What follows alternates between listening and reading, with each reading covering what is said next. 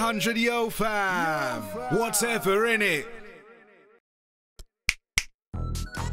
Yo, Wagwan, back again, and the Beeble's here, which means that I have recorded several episodes in advance, but I don't care, fam. I don't care. When I got time to record it, man, space it out, innit? It's just now it's on video, you know. I'm wearing the same garms that I wore in the last two videos, but it is what it is. You know, last couple weeks, I spoke about the Friends theme tune being a destructive, self-fulfilling prophecy for every adult in the world that's ever enjoyed the program.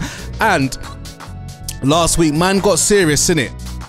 Man went into what's going on in the world right now and stuff like that, because I feel that it needs to be said, you know what I'm saying? So big up the brothers and sisters in the struggle worldwide, all of the ghetto youths them. You know what I'm saying? We all stand together, the oppressed, the have-nots, because we are all the have-nots until we crush the people that hold the wealth in the palm of their hands. You know what I'm saying? Let's work towards a better tomorrow.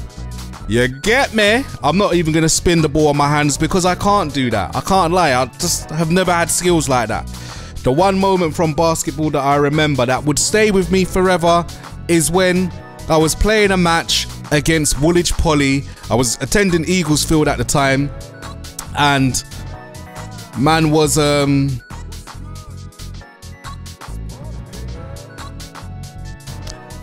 yeah, man was in the corner, you know, big fan of Michael Jordan and that, and I hit a fadeaway jumper. I hit a fadeaway jumper in the final minutes of the game. Yes, we was already up by quite a bit, but I won the game with that fadeaway jumper. If you don't believe me, ask the man them, innit? Can't remember any of the man them's names, but ask Gender, innit? Ask Jermaine. He was there. He witnessed it. I believe. I can't even remember, but shit. Man ain't played basketball in time, but I just got the B-ball here because it's in the room and that, you know what I'm saying? Chilling.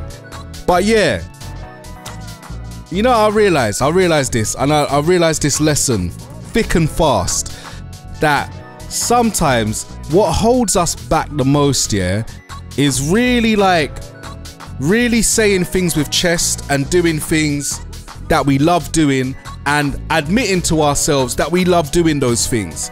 For me, yeah, it's podcasting. I learned to say it from chest that I'm a podcaster.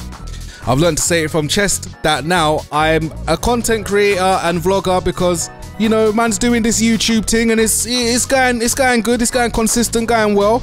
You know what I'm saying? If you're tuned into this, please subscribe. And I'm not saying please subscribe like I'm begging it, but just subscribe to man, innit? Because I've got some interesting shit on the way. And the lesson, yeah, is that I done 2 unboxing videos last week. Yeah, I'm yet to edit them. I don't know when this comes out. I don't know if you've already seen them or whatnot. But one was for the NPC Live 2 that I got, the retro edition, and another one was for some Street Fighter 2 toys, Ryu and Ken from Fan Home. And I remember telling one of my colleagues at work, and I was like, yeah, like, it feels weird saying this, but I done 2 unboxing videos. And man just like really stopped me in my tracks, and he was like, yo, like, what do you mean? Why would you ever be ashamed of that? Like, I love watching those videos, man. Like, do you know, like, a totally different perspective, whereas from how I've come up and from where I'm from, like, you look at them things and you're like, ah, that's kind of corny still, but I shouldn't look at it as corny because I'm doing that shit now. Like, I'm just not hiding what I love to do anymore.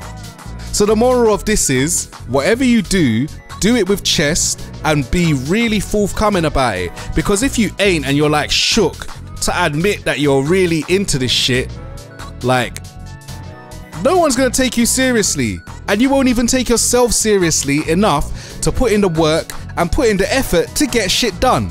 So what do you love doing?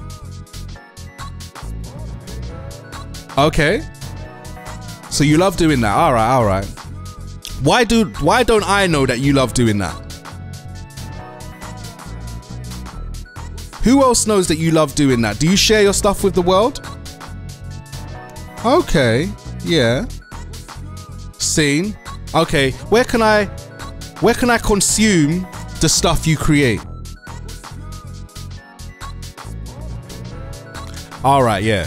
Alright, yeah, I'll check that out. Thanks for telling me. It's as simple as that. Next thing you know, they share it with their people them, and their people them, and their people them, and it just goes on. You know? But yeah, I learned a very valuable lesson, and that was a 30-second conversation. You know what I'm saying? I learned a valuable lesson in a 30-second conversation. It just made me think, yo, whatever you're doing, just keep doing it, innit? Stay on the path and do the damn thing. Like, yeah, man. But yeah, that's what I wanted to say. Short thing, but you know, the message is still there and effective.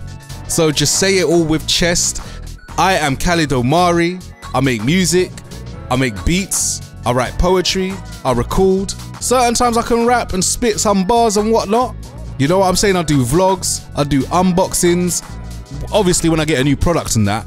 And I'm a podcaster, and that's what I do.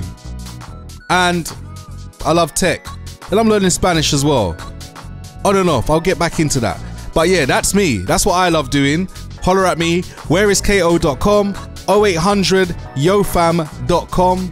Look out for the Calism podcast. You know what I'm saying? Search for that and whatnot. Go to speaker.com/user/whereisko, and that's where you find the podcast and all of that BI. But anyway, peace. Yo fam, what's good, what's poppin'? Yo fam, what's good, what's poppin'? 0800 yo fam, whatever innit? Yo fam, what's good, what's poppin'? Yo fam, what's good, what's poppin'? 0800 yo fam, whatever innit?